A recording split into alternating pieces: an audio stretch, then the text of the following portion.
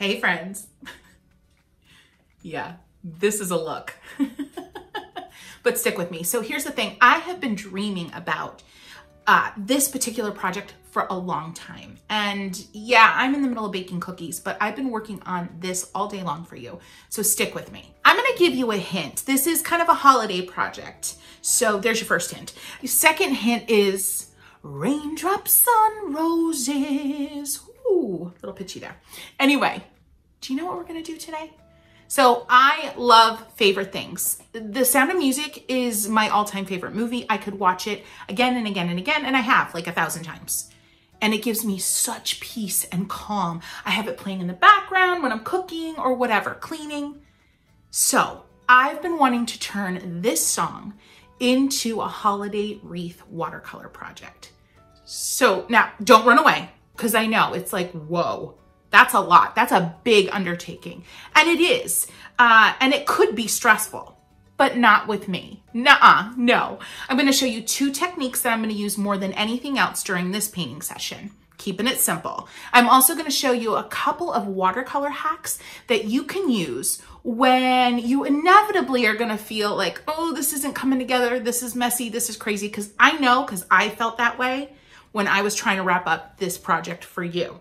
So a couple of hacks to kind of bring things to life and just make your painting feel super successful really quickly. So I have one question for you. Do you want to sing? I mean, paint with me? All right, come on, let's go.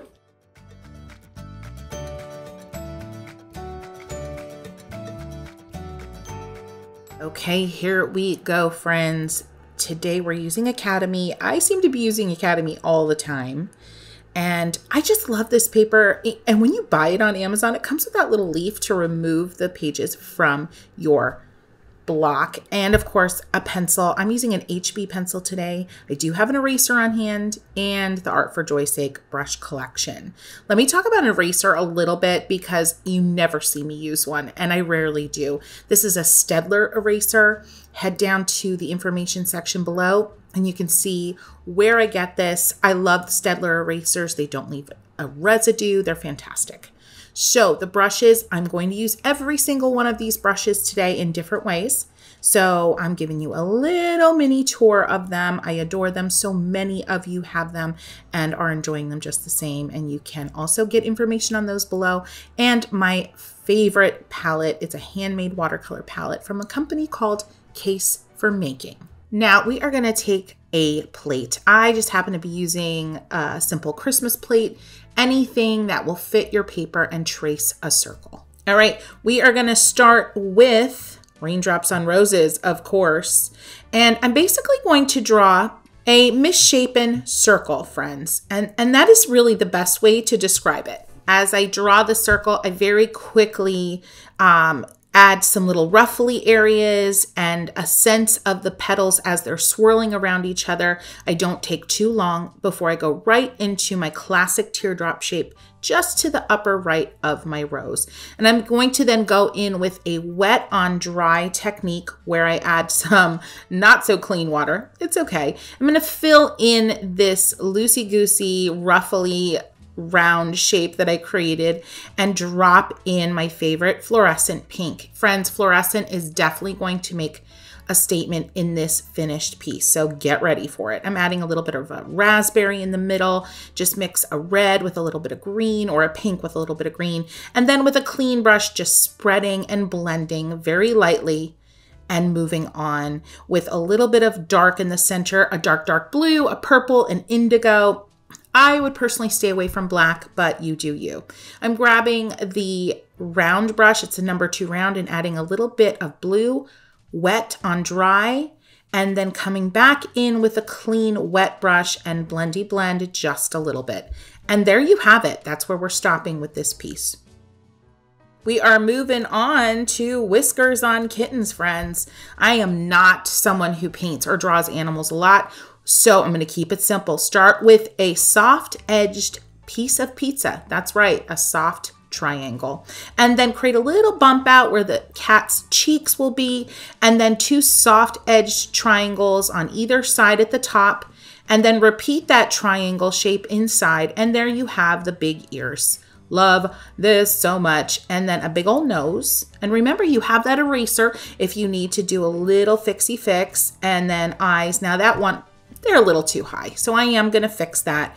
But you can already see this simple cat take shape. And now the cat right at this point is going to feel unfinished. It's going to feel very simplistic. But trust me, when you get some color on there, starting to get the whiskers on there, and I am doing the whiskers in pencil because I want that definition. Because just to give you a little peek ahead, we are going to only be doing basically 1 or 2 layers of watercolor and then a layer of detail. And that's it for this painting style. We're not going to layer and layer and layer and layer until the cows come home.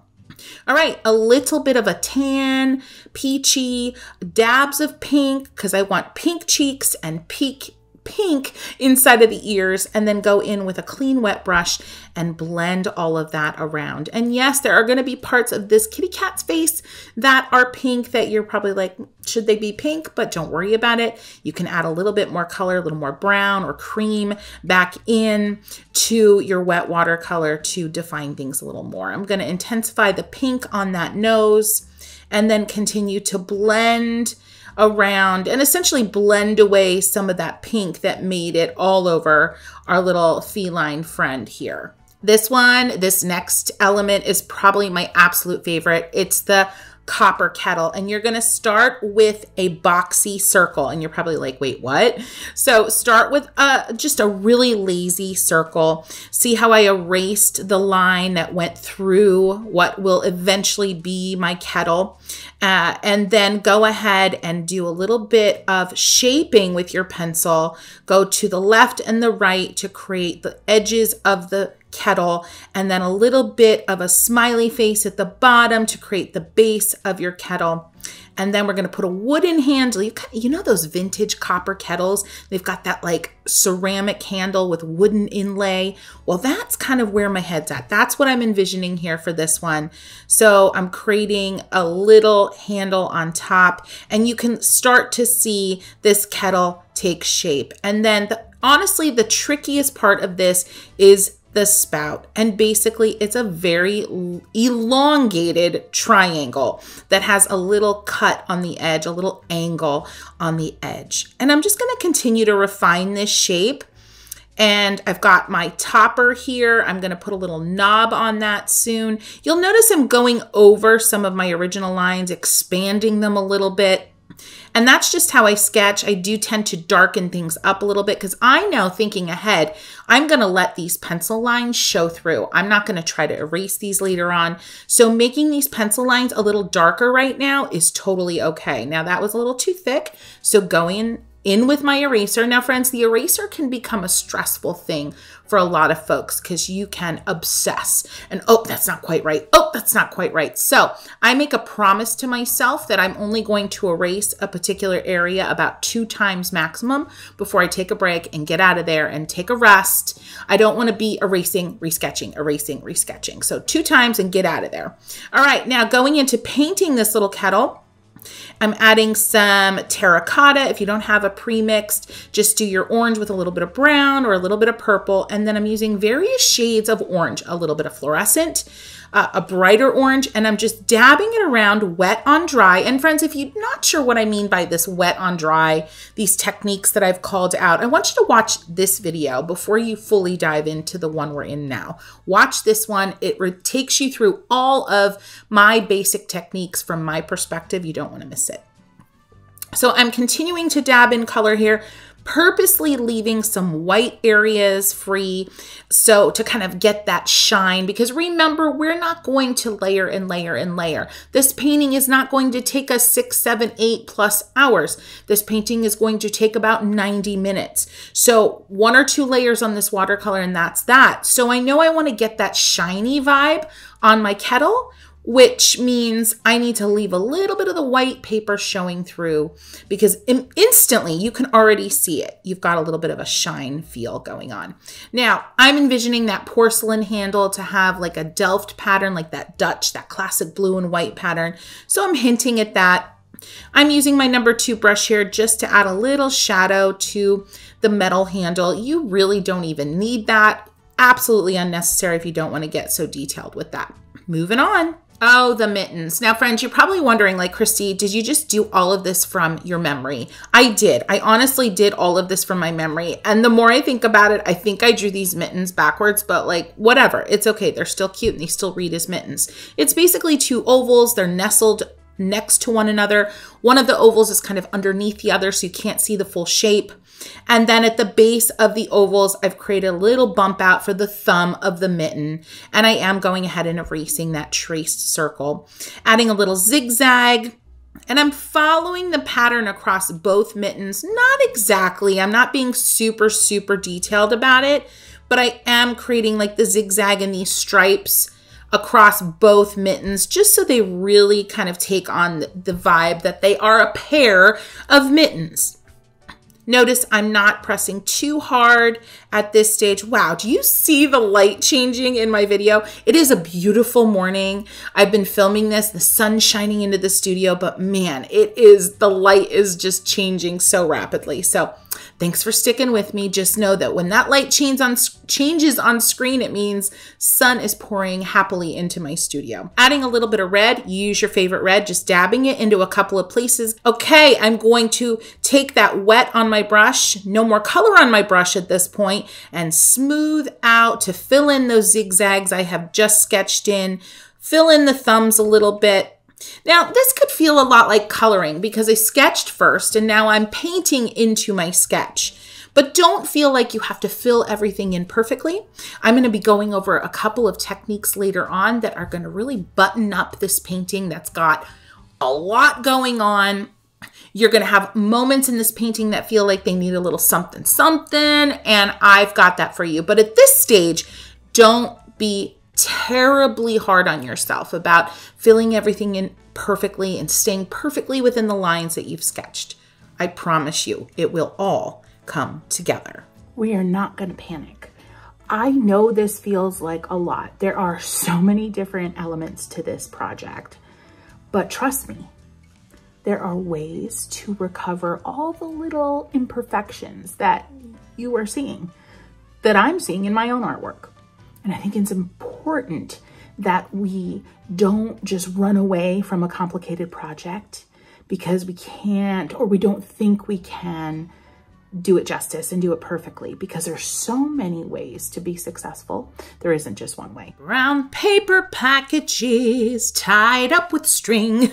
You knew I wasn't going to be able to refrain from breaking out into song for too long. One of my favorite lines, love the brown paper packages.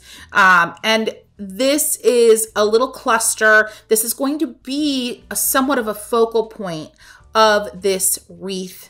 And don't worry, later on, we're going to be filling in areas with greenery to really bring home the leaf, not the leaf, the wreath vibe, bring it home really strong. So right now, I know you're like, oh my gosh, there's just all these parts, Christy, I don't get it.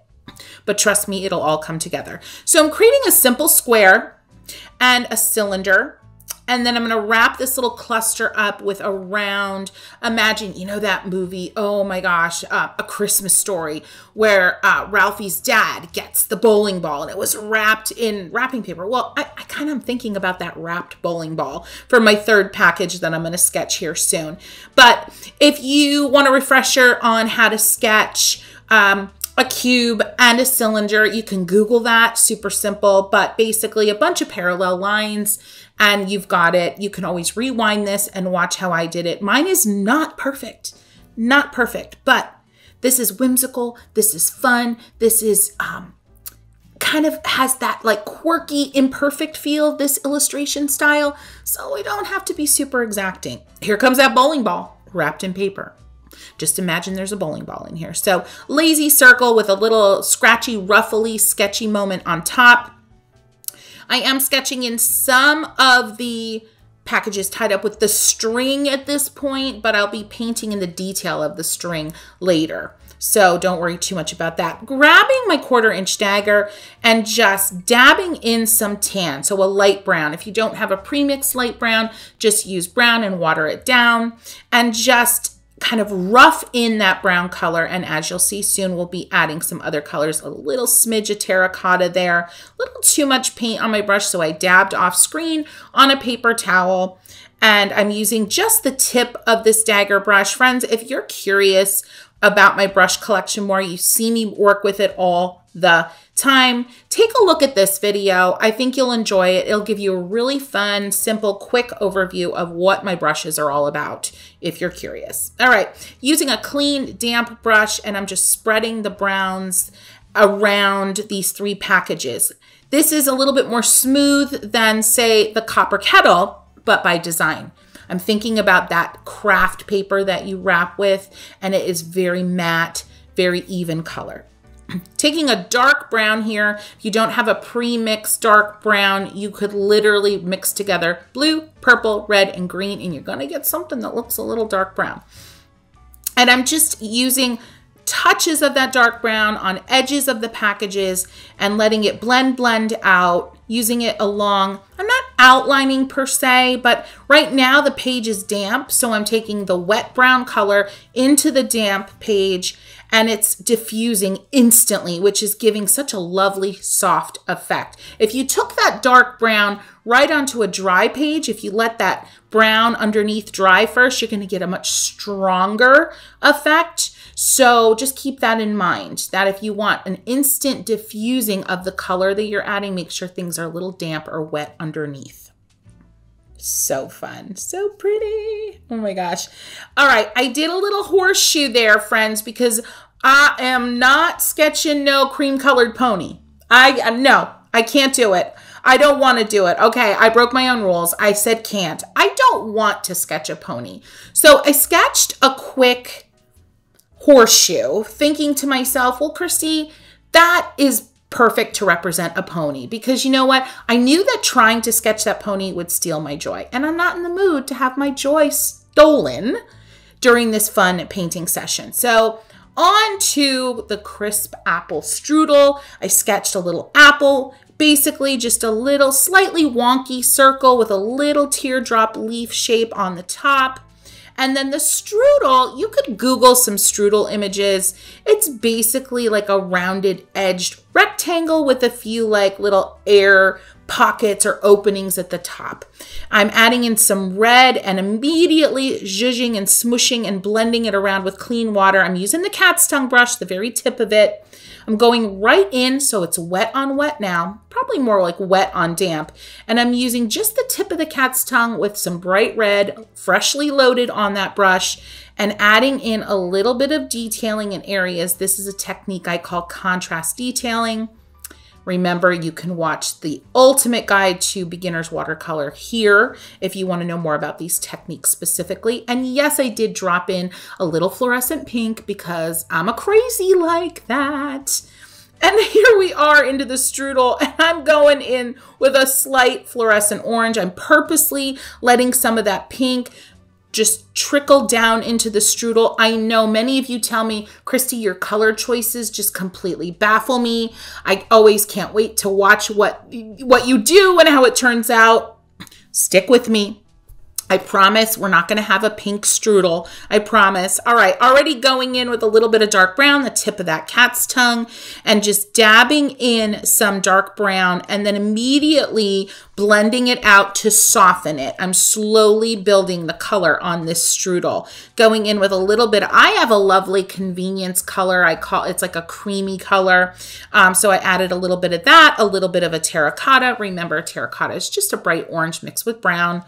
And lovely. All right, now I got my packages dried and I'm ready to tie these bad boys up with some string. And you know I'm bringing out the liner brush because what else would I use but a liner brush to create some string? Now you know how I hold my brush. I'm sorry my hand is blocking things. Still working on that, but I am almost perpendicular to the page with the liner brush fully loaded with a lovely red. It's perfectly loaded. It's not too much pigment. It's not too much water. You don't want to see a bubble of pigment or water on the end of that liner brush before you hit the page with it. If you do have any size little bubble on the end of that liner brush, it's going to be too much and you're going to get a very thick line you probably won't be too thrilled with. So practice getting the right amount of color on that brush. I hate to say right, but you know what I mean. You know what you want out of this brush, and you want thin, wispy, lovely lines. If this part makes you nervous, go ahead on a piece of practice paper and do a little practicing creating these thin lines and see how you feel about it before you come on to this final piece and do what you need to do. Notice I'm not feeling the need to create the loops of this string, these ribbons in one stroke. That could be stressful. That actually is a little more difficult, technically speaking. So I'm making these little ribbon bubbles, these little ribbon loops, almost slightly pointed. They still totally look like ribbon, string, whatever you want to call it, thread, twine, but a little bit easier to execute than creating that perfectly arced swoop. Now, if you want the perfectly arced swoop, like I have in the first package here on the left, like I said, take a little practice moment on a scratch piece of paper and you will feel that much more confident getting the perfect swoop. And notice an important thing here is just a little dot at the center where all of the loops converge. You want a more obvious dot of that color there. It just gives the visual punch that you need for these ribbons, twine, whatever you want to call it, to look more convincing. Yes, there is a little bit of fluorescent mixed in. As I've gone from left to right, painting these ribbons, I've started adding a little bit of fluorescent because I want there to be, I mentioned it earlier, fluorescent to be something that happens in this painting here and there because it just enlivens things. It takes a traditional song and interprets it in a really fun and current way. All right, moving on to that doorbell. I Googled vintage doorbell and I chose the first one I saw. I didn't spend a lot of time obsessing over it. And basically it is the same shape, top and bottom. One is mirroring the other. So decide what shape you want to sketch out on the top and just mirror it on the bottom. And a little dot in the middle. But again, you might want to do a different doorbell. This one, I don't know if I would do this again. This is when I showed this to my husband, to my dad, and my mom. They were like, oh, what's that? I'm like, it's a doorbell. But you know what? It's okay. It's an interesting part of the painting that people are going to talk about because they're not sure what it is. But maybe you have a better doorbell image. And if you do, hit me up in comments. Let me know what image you use to inspire your doorbell for this painting. Now I'm going on wet on dry with a beautiful medium yellow.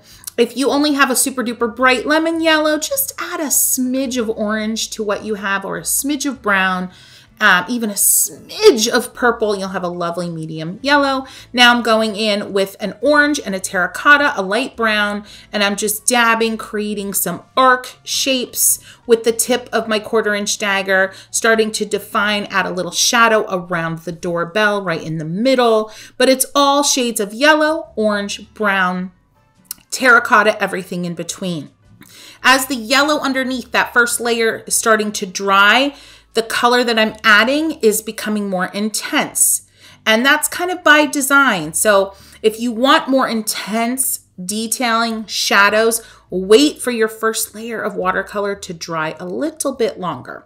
I wouldn't recommend in this painting for letting your first layer to dry completely because you want that kind of soft blend, the diffused look that you're getting from the wet on damp that I'm showing you right now. And then I'm going right in with the tip of my dagger brush, not a very wet brush. It's kind of a drier brush with a dark indigo, so a dark blue. If you don't have a dark blue, take a blue and mix it with brown, purple, anything dark you have to create super duper dark color.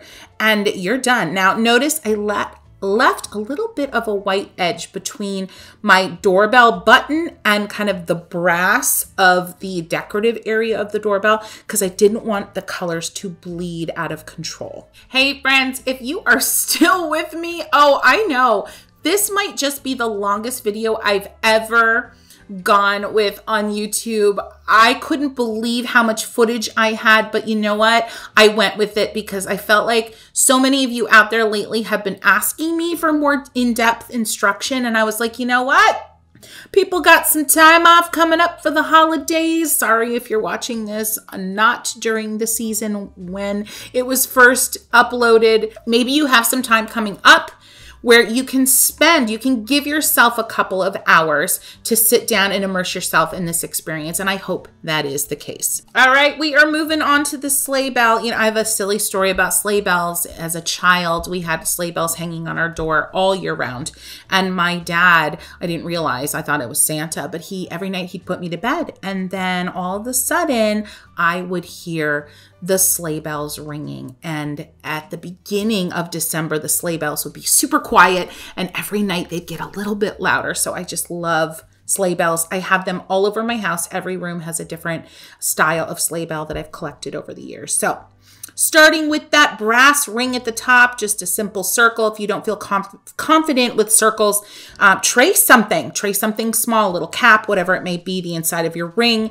And then basically you've got 3 sections that are a version of a circle, an unfinished circle. And you're going to create this kind of like hourglass, and essentially that is the shape. It's an hourglass with an extra bump, and then inside of that you're going to have your 3 bells. Now you're going to see here I experiment with how I want to style my bells, with what kind of detailing I want, but I don't like it. I didn't feel like it looked like a sleigh bell, so I did this from memory. I did not Google a sleigh bell image because I love sleigh bells. I figured I know what they look like, so I decided to Google the sleigh bells and realized that they kind of have this band, this belly, this belt, if you will, across the middle. And so I'm going to go ahead and erase that and create that little belly band, whatever, across the middle. And I'm getting a much more authentic sleigh bell vibe.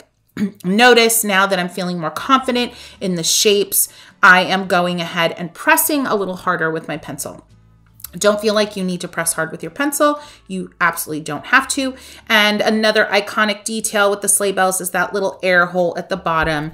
And you've got something that really feels authentic, and it works. We're going to load up our number 2 round brush with a bright red, and we're going to dab it along the edges in areas. Go back with a somewhat clean brush filled with water and blend out. This is wet on dry, and you're blending out with just clean water. You're not adding any new color right now, not yet. Blend, blend, blend, lovely blend, and see that you're getting instant highs and lows because you put that intense color only in a few areas, and now we're blending out from the intense color with clean water. Lovely. Feel free to go ahead and load up that brush with a little more color if you want to start further refining the shape, adding additional shadows. I already feel like I'm getting a little too dark, and I feel like I'm overworking a little, but you know what? It's okay. It's okay. Don't get nervous. Now, I just want to remind you, friends, that towards the end of this video, I'm going to show you 2 specific watercolor hacks for, how do I want to say this? For covering up mistakes, for covering up and camouflaging and making missteps in your painting look fantabulous. Fantastic. Okay? Because I don't want you sitting here stressing. I know that this is overwhelming. I know I stressed about taking on this painting project because I was like, how many elements are there in this song? And they're all things that I don't necessarily paint on a regular basis. Like only one of them's a flower. Hello, I am so out of my comfort zone. But I love this song, and my heart just kept telling me, Christy, figure this out. Paint this wreath. Paint favorite things, figure it out. And so I realized that I was going to have to go easy on myself. And I wasn't going to try to be creating a hyper-realistic version of the sleigh bell and the schnitzel and the blue sash and all the things that my approach to this painting, in order to preserve my sanity and actually enjoy the experience, was going to need to be more loosey-goosey with some hacks at the end to bring it all together. So stay with me and let's move on to the schnitzel. We're going to create an oval, And then we're going to create 4 smaller ovals that kind of overlap. Those are kind of your, what are they, veal? It's like veal cutlets, I think. Is schnitzel? I don't know. Somebody tell me the truth. And then just a little bumpy pile. It almost looks like a cloud outline, and that's going to be our noodles. And I'm going to erase that circle that I traced to guide me along the way in my wreath. Some people like to use a clean brush to swipe away their eraser shavings. You know, because the oils of your fingers can get into the paper and all the things, but I don't do that. Okay, number 2 brush, I'm going to use a green. I'm thinking about, I've got a lot of pinks, a lot of fluorescents, a lot of browns. I need some other colors. So I'm going in with a lovely like turquoise green. If you don't have a premixed turquoise, just take your favorite green, add a little bit of blue, a little bit of yellow, you'll be golden. Same kind of idea where I'm laying down some more intense color in areas and then using a damp, clean brush and blending around and filling in the whole plate. And there you have it. You're probably thinking, gosh, do I really want to paint food? And it could be fun. You know, is schnitzel my favorite thing ever to paint? No, but every once in a while to paint something silly like this is freeing. And so give it a try. All right, a light brown here. I'm being careful not to go right up against the green because remember, we're taking on this painting quickly. So I'm not fully letting things dry. So I'm giving some space between the green and the brown, just a little bit with a light touch. You go in heavy-handed and you bump into a wet area in your painting. It's gonna everything's gonna start to explode. You go in with a light touch, leave a little bit of breathing room. You're gonna be in wonderful shape. All right, the noodles is just a lighter version of the brown, lots more water, and get that on paper. And then I'm immediately going in with the tip of my number 2 and adding in a darker brown. And I'm dabbing. I'm not filling in all of these cutlets with that darker brown. I'm creating like the idea that there's a breading on this with very simple strokes of color. Going around the edges in areas not to outline with my darkest brown, but just to add a little bit of shading in areas. This is another very small scale example of contrast detailing. And then with a slightly darker brown, I'm going to add some detail to the noodles. Now my noodle area is damp, so the details that I added diffused instantly for a nice soft touch. Going in with my darker green. This is kind of like a Kelly green, just your classic brighter green. And in areas, dabbing in some stronger green for shadow. And your schnitzel is done. Now, I told you I felt like these sleigh bells were overworked, and I wasn't wrong. Just a lot of heavy red. The red is it's a staining color. Certain watercolors stain the paper. So what that means is once they hit the paper, they soak right in and they don't lend themselves to being lifted out very easily. As you can see, I'm adding clean water. I'm scrubbing a little bit and dabbing with my paper towel, but it's just not coming up. So you know what I do? I take a fluorescent. I take a bold move and I dab some fluorescent in there to just brighten things up. Just another reason why I love fluorescents and why you need to give them a second look. Can you believe we're here? We're coming up on it. We're coming up on it. The wild goose. Wild goose that flies with a moon on her wings, and now I have to sketch the wild goose. Oh my gosh.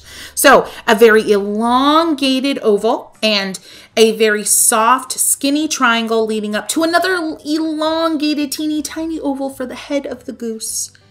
And create just a shape on top of that oval that feels like a wing to you. It doesn't have to be something perfectly wing-like, okay? I used my eraser just a little bit there because I wanted to give a little more thought to what I needed that wing to look like. Google an image of a goose or just follow mine. I think that my goose shape was pretty successful. So you can just see what I do here, pause, rewind, and try to recreate that yourself.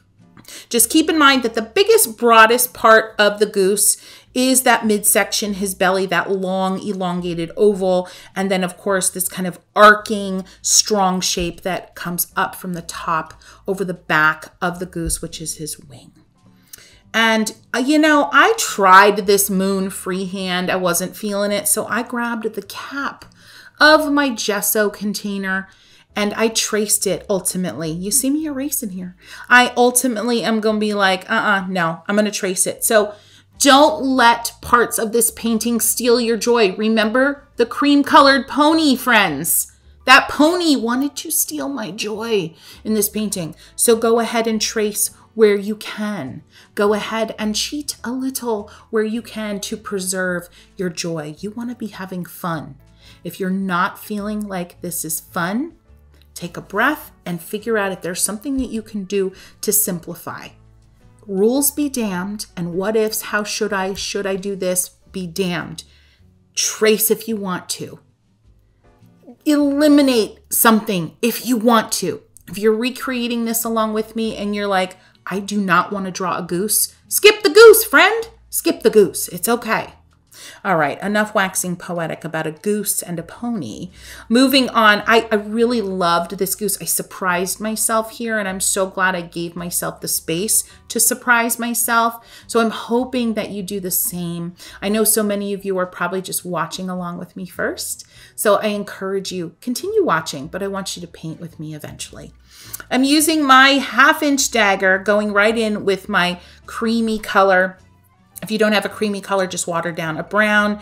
And then almost immediately going in with a very dark brown touched with a little bit of indigo or a blue to give some darkness, some immediate intensity to the top of that wing. Going in with that same dark color. And I am literally just filling in the neck of this goose. There's this color, this darkness of the goose is so important and really is iconic and is so important in making this goose shape and vibe come to life. Did you know that a goose could have a vibe? I didn't. Anyway, a little bit of that darkness on the underbelly.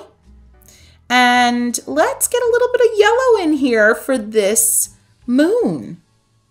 Just a medium yellow. Remember, everything is wet or damp here in this goose town.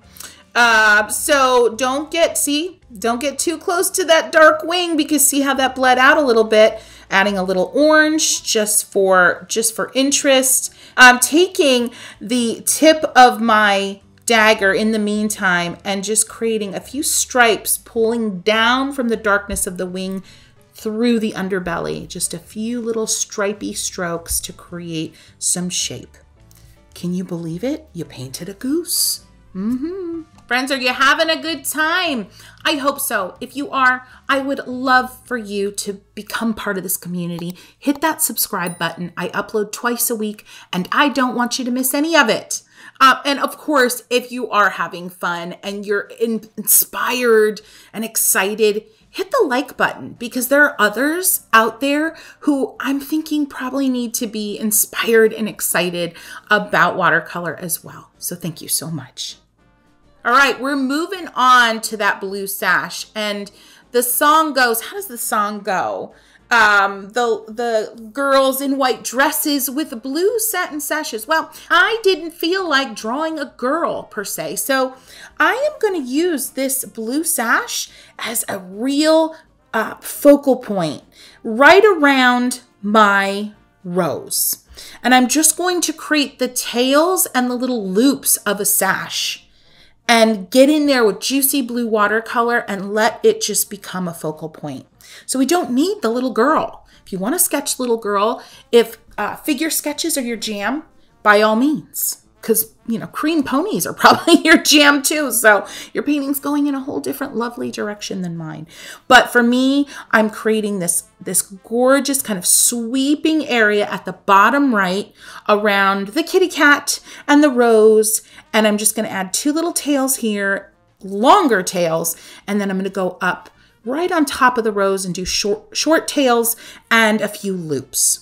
This is something you're probably like, Christy, I don't know how to sketch a ribbon.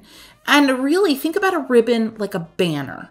If you Google just a banner image on Google, you essentially are drawing a banner that has kind of shape to it, that has a wave to it. So it's not a straight banner, it's a wavy, kind of wonky banner. So think about it that way.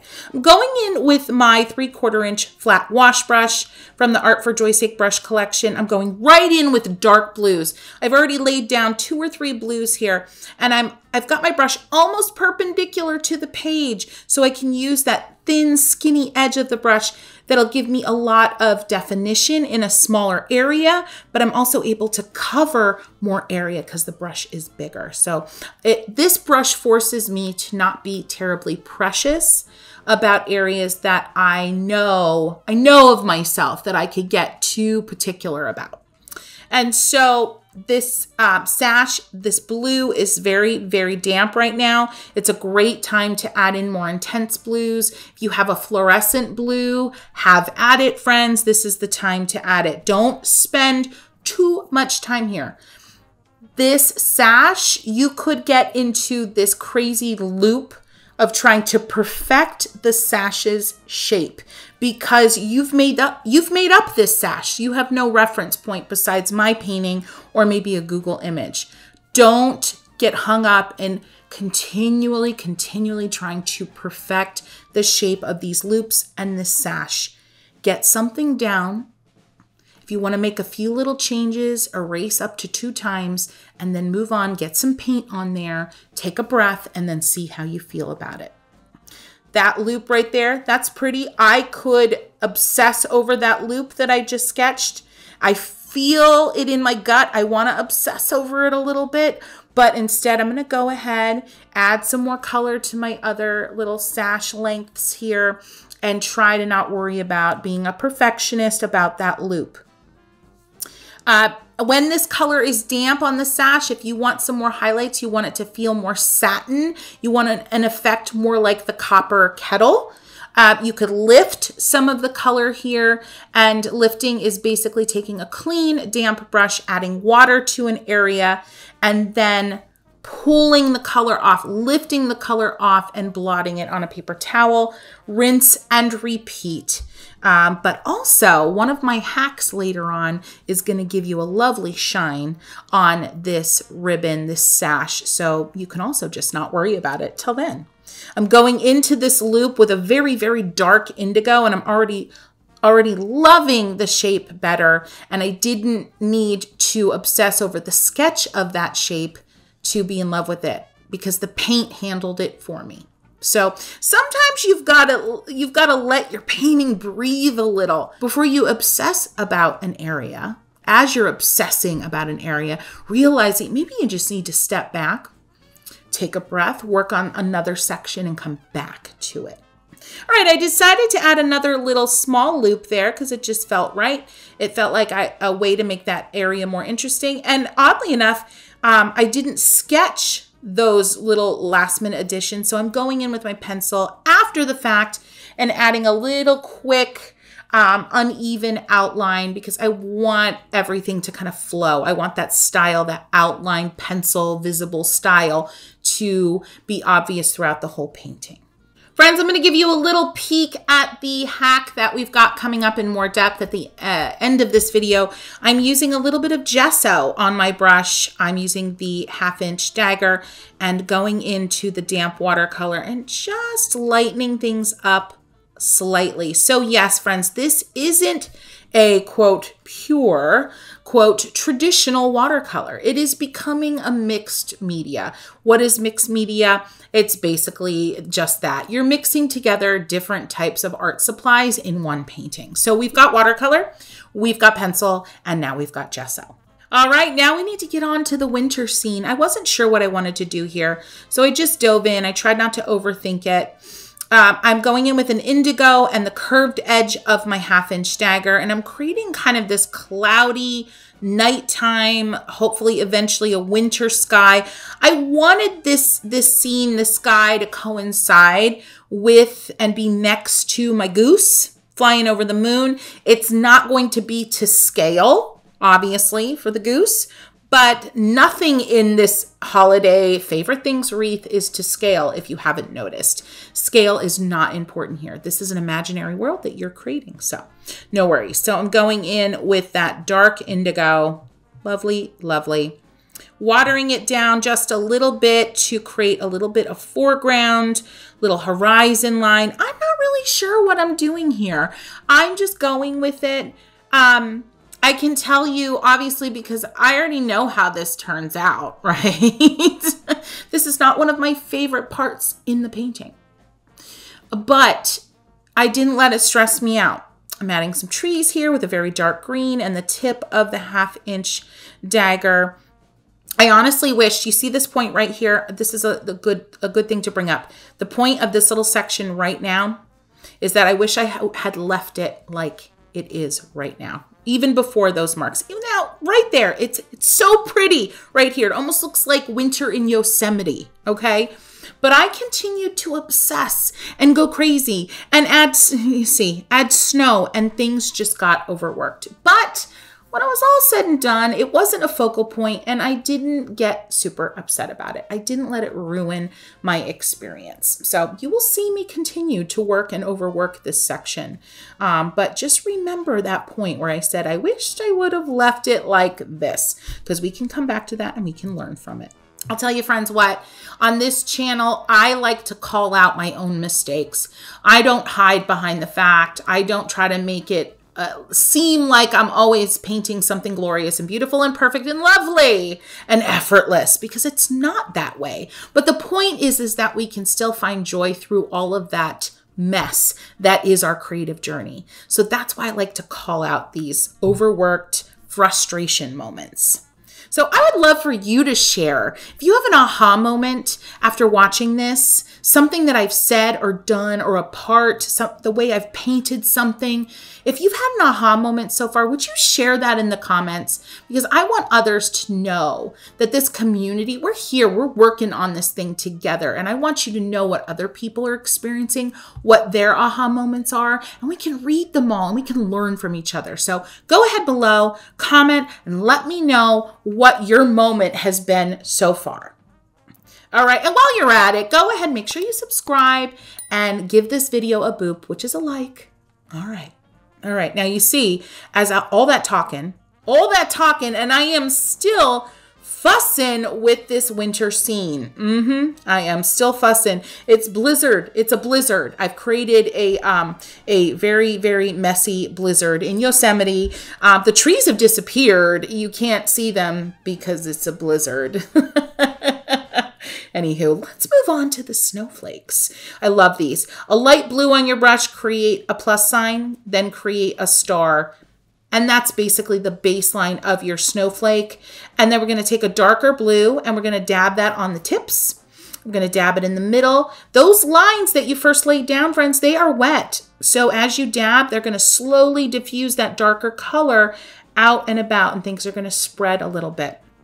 Now, I'm using the liner brush, of course, because I want that detail, that refinement of a thinner line. And I am now refining out from the center.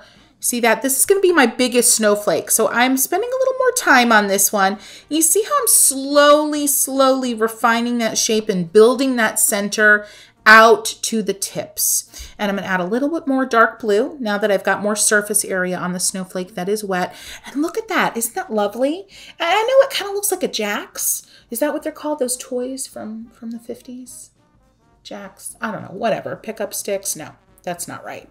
Anyway, but it's okay. It definitely feels and communicates as a snowflake. So if you Googled snowflakes, you're going to get all those kind of classic snowflakey shapes that kind of feel very like second grade, which isn't a bad thing. I'm not judging second grade snowflakes, but I wanted something a little more grown up, something a little more whimsical and stylized. So I'm going to continue on here, soft blue, create just this kind of star-like burst of lines. And I'm just going to continue that same technique. Sometimes I'm adding more lines, sometimes I'm using less. Smaller snowflakes, larger snowflakes. You want a larger snowflake, just create longer lines. Start with that plus sign and make it bigger and build out from there. So we're just going to continue on here. A beautiful little cluster of snowflakes. Now these snowflakes, if you're loving them, I would encourage you to add them elsewhere in this wreath. They could definitely be a perfect filler detail. I didn't do that. I used greenery. You'll see where we're going with that. as my filler, but snowflakes could certainly be a lovely filler as an alternative to a lot of greenery. All right, friends, are you still with me? This is a long one. I told you, this is a long one. Now, here I go back into this winter scene. Now, I know I've lost my trees. And again, I'm taking you through this frustration moment with me for a reason. So I'm going back in with my liner brush. This scene has dried a bit, so I know that if I lay down a super, super dark color with details, it's going to pop more and it's going to give me back that definition that I feel that I've lost there. And I'm going to let that dry. I'm not going to fuss with it more because we know what happens when we fuss. We know what happens. All right. Silver white winters are melting into spring. Yes. So to me, spring is tulip. So I decided to use tulips as kind of my iconic spring moment. And so I'm basically creating an upside down teardrop, repeated, overlapped, 3 or 4 of them, hanging downwards though. This tulip is kind of at its prime. So you know what happens to tulips when they're at their prime? They kind of bend and sculpt themselves into lovely, graceful arcs. And so I'm going in now with a few shades of green and the number 2 brush so I can maintain some control over this little tulip. And using a dark green right down the center of that largest, longest, tallest leaf, and then along the underbelly of these other tulip leaves, and you have instant shadow, instant depth. Friends, the watercolor palette that I'm using, just a note, is by Nature. It's a handmade watercolor palette. If you want to know more about it, head down to the section below. It is a more opaque watercolor set. This brand is very open about the fact that they create more opaque watercolors. Not as opaque as gouache, but still more opaque. So just something to keep in mind. I'm using my liner brush and just defining that stem a little bit with a very dark green and adding a few little whimsical sketched linear moments, leaves and detailing. And I'm sorry my hand is over the area. Again, it gives you a sense though of how exactly I'm holding my brush. I tend to hold my brush down further on the handle, and I often hold the brush very much perpendicular. Okay, friends, I know you've been waiting for this moment. Some of you may have fast forwarded to be like, okay, Christy, where is this going? Can we see a view of the whole thing? Well, here you have it, friends. Here is a view of where we're at. So the reason I've zoomed out is because number 1, I want you to get a sense of the composition as it stands right now. And number 2, this is the second layer. I'm going in with my liner brush. In the mittens here, I've got a little bit of a darker green on my brush, mix your green with a little bit of blue, with a little bit of brown, mostly green though, and add a few little dots, dashes, linear shapes to create a little bit of texture in your mittens. And I'm going and doing the same, mixing up a little bit of a darker orange and adding a few linear details, a little lines, a few dashes, a few dots. I'm going to do this over the entire wreath. All of my elements are going to get a layer of detailing with this liner brush. So that is what we're working on now. And what this does, this is the moment where you can take all of these elements, and these elements, the only reason they have any relationship to one another is because of this song. So right now, all of these elements, the mittens, the apple, the tulip, the packages, the rose, and on and on and on, they look a little disconnected, right? Well, by adding this layer of detail, so going into the copper kettle and adding some darker orange detailing to the kettle, adding some darker blue details to that porcelain handle. I'm going into the sash right now and adding some darker linear details in an indigo blue to the sash. And I've sped up this portion of the video because I want you to see that I can quickly and efficiently go over this whole wreath with just a little bit of detailing on each item. Don't let yourself get too focused on any one element. Bounce around this wreath, add that last layer of detailing, and you will start to feel like this is coming together. Love it. All right, friends, remember that liner brush It has a long bristles. Don't be scared of it though. Liner brushes give you more control than you would think. You just have to loosen your wrist up a little bit. Now, if you want to practice, if you feel like you need some drills, some exercises, you want to warm up that hand with a particular brush, watch this video. Take a moment, take a beat, take a pause, and watch this video, because while I'm not using the liner brush in this video, this is going to show you a great way to warm up with one brush. So go ahead, give it a try, and come back, and you're going to feel that much more confident using this brush and adding in these details. All right, friends, it's time to add the greenery. It's time. We've got to fill in these areas. We've got to fill in the white space. We've got to connect these seemingly completely unconnected elements with one another. So this is the time to step back, take a breath, look at what you've done, try to start to think about the areas that you want to tuck in some greenery. And we're going to get to it. I'm going to be using the 3/4 inch flat wash brush. And just wait till you see how this is done. So grab your flat wash brush, pick up 2 or 3 greens at the same time, or just one, and you're going to go perfectly perpendicular, and you're going to dab, dab, dab, changing the angle of your brush as you dab. Dab, dab, dab. Change the angle of the brush. Look at that, how easy and simple that greenery is to lay down when you have the right brush. You're basically using the length of your flat wash brush to create the pine needle. So one pine needle is one dab of the brush. And depending on the angle, how you twist the brush, how you twist your hand, you can start to create that kind of more real sense of organic pine boughs. Look at that. And I'm just going along, filling in, tucking it in, and creating this just lovely fullness that this wreath needed to really start to feel like a wreath. Because when we think wreath, we think greenery, we think holly berries. And trust me, the holly berries are coming. They are coming, friends. All right, friends, I'm going to give you a closer look here of exactly what I'm doing. You can see I've got a dark red. I'm adding some cross hatching, a few little dots and dashes into the apple.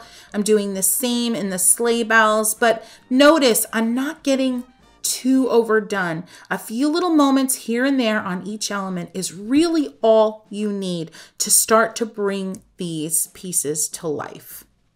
Here we go. A little bit of a darker golden yellow at the base of the bell, at the top of the bell, to give a little bit more shine. I'm following the shape of the bell, so it's kind of like a frown and a smile. And yes, guess what for the love? Girl's going back to the silver white winter because I didn't work on it enough already. Now I've got some of that gesso on my brush, and I'm going to add a little snow to these trees, trying not to overwork it, knowing that if I add too much snow, and essentially the snow is a bunch of little dots and dashes across the trees going vertically or horizontally, excuse me. I know if I add too much of it, my trees are going to disappear again into the background. I'm adding a few little graceful strokes to the foreground to kind of create a sense of like a little hill that's in front of the tree line. I actually really like that part. Very pleased with that part. So what we've got coming now is the holly berries. I am using the number 2 brush. And this is where I'm really going to hit it with some fluorescence. I'm, of course, going to be using kind of a classic red. I'm doing clusters of 3 berries in most places. So just know that I love odd numbers for clusters of things, berries, pods, whatever it may be. And I'm going to go around and around the wreath, and I'm going to be adding in little clusters, little trios of berries. I'm going to be using reds, fluorescent pinks, fluorescent reddish orange.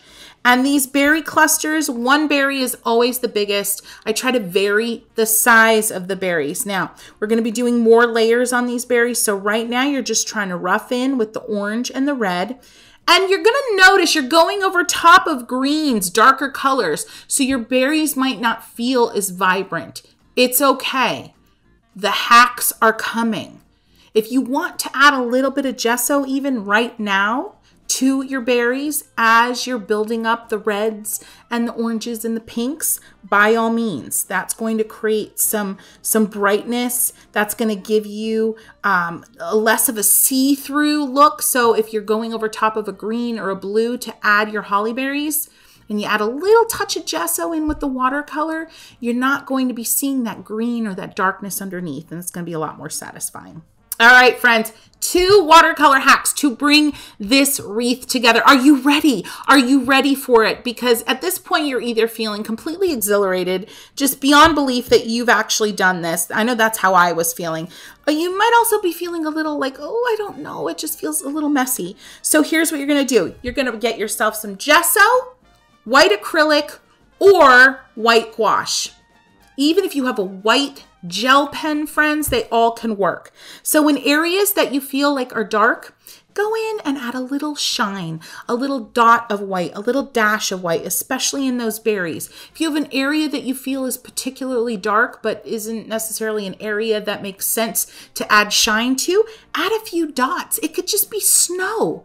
Add a few little speckles of white from the tip of your brush with that gesso or that acrylic, or add a few little swirls of white from your white gel pen to a dark area. This is my secret to you. Yes, it turns your painting into mixed media. No, your painting is no longer a pure watercolor. But friends, does it matter if you are having a good time? Does it matter that you are breaking with tradition if you are filling up with joy and excitement? No, it doesn't matter. It doesn't. So grab that gesso, pour it on a plate, fill up that liner brush, and get to some shine.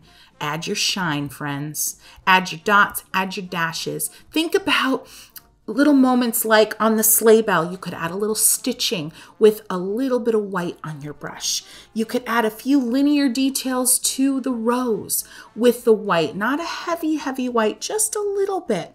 Just a little bit. You could add a little glisten to the cat's eyes with just a dot of white. Boom, boom. All right, friends, I think you get it. I think you get that there's magic to be had and to happen when you bring gesso into the picture. My second hack, and friends, I'm just explaining these hacks to you as you're watching how I'm using them. I'm not specifically telling you exactly where to place the gesso or exactly where to place the next medium that I'm about to share with you. You've already used it. You've already used it on this painting, friends, and that's pencil. Bring back the pencil, my dear, dear friends. Bring back the pencil. Just like there were areas that felt too dark, there might be areas that feel like they're just washing out. Bring back the pencil and add a little sketchy moment here and there. I love that spot under the kettle where there's some darkness that just was begging to happen. So I added it with my pencil. I'm going into the mittens and adding a few more dashes and darkness. I'm intensifying some of those zigzags. I am creating a few little shading moments where I just kind of scratch my pencil back and forth slowly over a section, and that creates a shading effect where it's kind of just a softness from dark to light that you can create with your pencil. Just a lovely, lovely little hack to refine, to edit, to define at the end of a painting. And there will be teachers that tell you this is cheating. There will be teachers that tell you this isn't pure watercolor. And they can have those opinions, but you can have yours too. And I am telling you that this is valid. This hack, the gesso and the pencil at the end of a painting, it has become a signature of mine. It is something that I do in artwork all the time, artwork that I sell and license all over the world. So let your cheats, let your hacks serve you and serve your joy.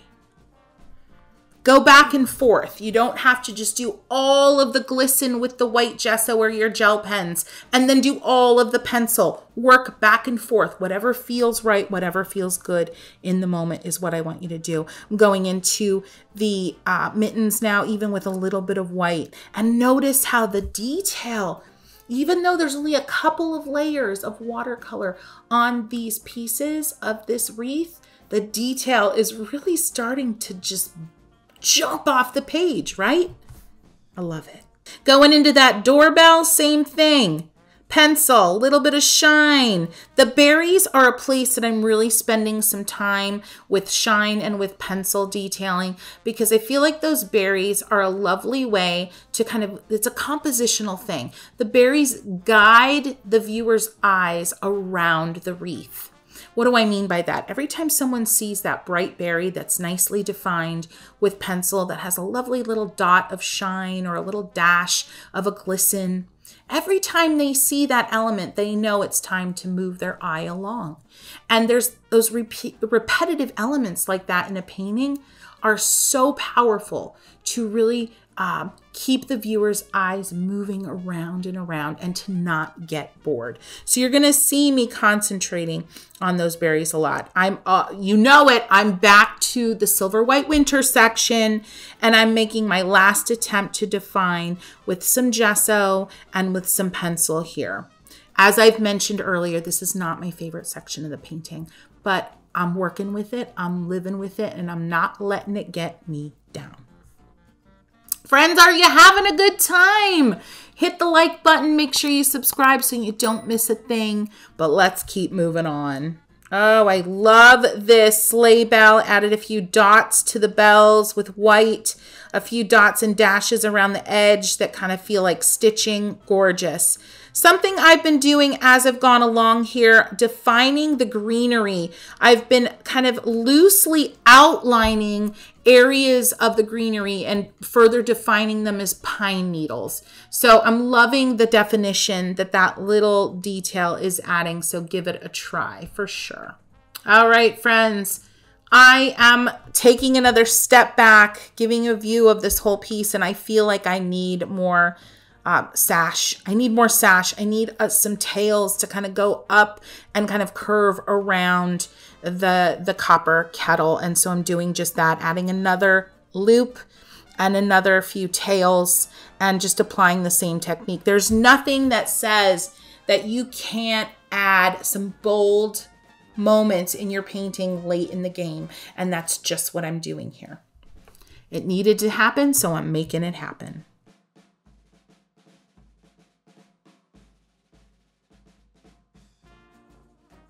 Another detail that I've decided to add is a second tulip. It's a bold move at the end of the painting, but I felt like it needed it.